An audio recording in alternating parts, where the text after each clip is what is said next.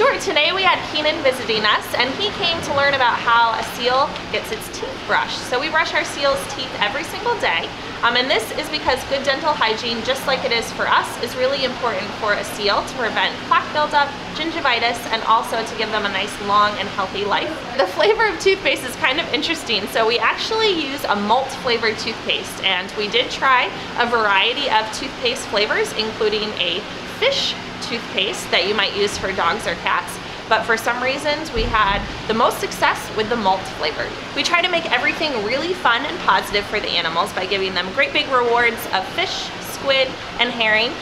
during the training session as we do all of these different steps.